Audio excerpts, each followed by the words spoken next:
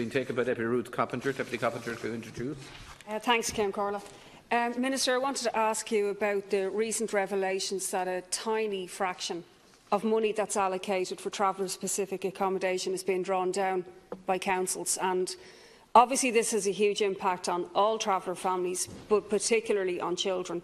And I'd like to ask you, Minister, what are you going to do about this, which has been a problem for a series of years, not just under your watch, but now that we apparently have more money than we used to, and it's not actually being accessed. I think that's particularly outrageous.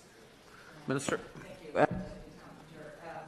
As Minister for Children and Youth Affairs, I take an interest in all matters concerning the well-being of children, and I am particularly conscious of the plight of vulnerable groups, including traveller children, who we are committed to supporting.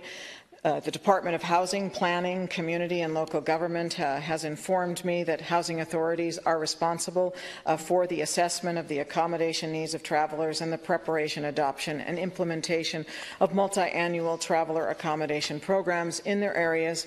I am very conscious that to date, just 1.729 million of the 5.5 million euros allocated for traveller accommodation for 2016 has been drawn down.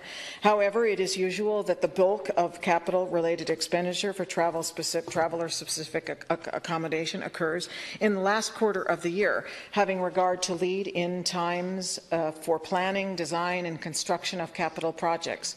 To ensure a maximum expenditure and delivery of accommodation, local authorities submit quality profiles of expenditure to the Department of Housing, Planning, Community and Local Government. And in this regard, I am ensured that expenditure during 2016 is being closely monitored by the Department. Furthermore, contact is ongoing with every relevant local authority in order to ensure that drawdown is maximised. And I will work with my colleague, Minister Kovnig, to ensure that this capital funding is utilised to the full. In relation to the current funding for accommodation-related supports, this operates in tandem with the capital program. Current funding of 4.3 million is being provided in 2016, and over 3.2 million has been recouped to local authorities in 2016 to date, of which 0.943 million was self-funded by local authorities from the surplus local property tax receipts, and a similar level of current funding will be provided in 2017. I'm pleased to note that capital funding of 9 million is being provided for traveller-specific accommodation in 2017. That's an increase of 3.5 million, 64% on the 2016 allocation. It's the second consecutive year the traveller accommodation capital budget has been increased, and included in this provision is to assist local authorities with the costs of capital works arising from the fire safety review of traveller-specific accommodation. I hope you're not suggesting that there's going to be a sudden rush in the last quarter to get traveller-specific accommodation plans, because you're obviously then oblivious to the fact that this has been going on for years. It was going on through the boom, when councils had a lot more money than they have now. And in fact, Travellers staged a demonstration several years ago outside Fingal County Council from the Blanchardstown Traveller groups. Minister, just give you a few startling facts. 29% of funds that local authorities have been drawn down. So there's no point in talking about increasing them if they're not even using what they're getting. 5,584 travellers are in unsafe and overcrowded accommodation. 5 children died last year in one incident. I was in Fox Rock, which normally when people die in Fox Rock we hear a hell of a lot more about it. Dublin City Council has drawn down only 17% of its allocation, and they've no plans for 2017 to build any. There's no plans on their books, and I've checked this with Dublin City councillors. But Galway, the highest number of travellers seeking accommodation apparently, and they've only used 3.25%. But listen, hats off to Clare, hats off to Kildare, who have spent zero of their allocation. This is a problem that they have no interest in acting on this, Minister, and this is a really systemic problem. Thank you, Deputy Minister. Deputy Coppinger, I share your concerns in relation to these issues, and I have shared those concerns for a number of years. I just want to say a couple of things in relation to what you've said there.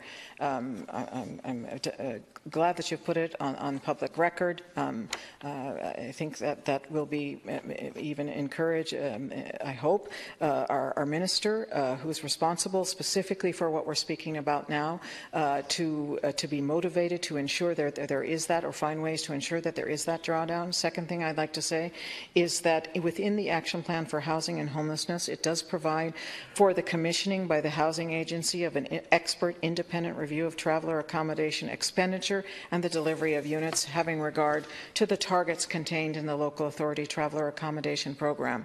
That review has commenced and it's due to be completed in Q2 of 2017. The review will provide factual information and it will be a key platform for the special working group to progress its work effectively, which was committed to in relation to the program for government, and that working group will be established as soon as possible after completion of the review. I suppose the other thing that you do raise in your question has to do with the conditions for travelling children, particularly in relation to the issues that we're speaking about in terms of accommodation. And my department, I suppose that's where I would oversee more responsibility, and things are going on. Thank in you, that Minister. regard Deputy Coppinger. Yeah, sorry, I should have said hats off as well to Dunleary Rathdown County Council, who haven't withdrawn any of their funds either, despite the fact that a tragedy took place in their area. Apparently the Ballyogan work's underway and will be recouped retrospectively. But I just wanted to complete what I'm saying. Traveller infant mortality is 12 children per 1,000. That's a shocking figure in the so-called developed world, 4 times the settled population.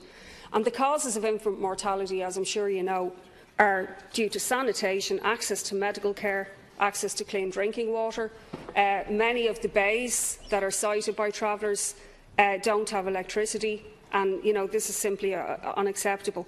In the Housing Committee, we tried to get an agreement that councils will be overrided if necessary, because there's clearly a problem with councillors from a couple of the big parties in particular, but also across other parties and independents, allowing traveller-specific accommodation. And can I ask you, Minister, something that you could do? Because I know this may take time and it's not specifically yours, it's the Housing Minister's. Could you end the cuts that took place to travellers and traveller children in education over the course of the bailout, particularly the visiting teachers? Thank you very much. Minister, to conclude. Your question there, Deputy Coppinger, and I raised that with my colleague, Minister Bruton. I will say, though, in terms of some of your initial comments there and that final contribution, is that my department does allocate funding, €220,000 in total in 2016, to a number of projects and organisations working specifically to support young travellers. The overall objective of the funding to the youth sector is to support the personal and social development of young people outside of, but complementary to, the formal education system.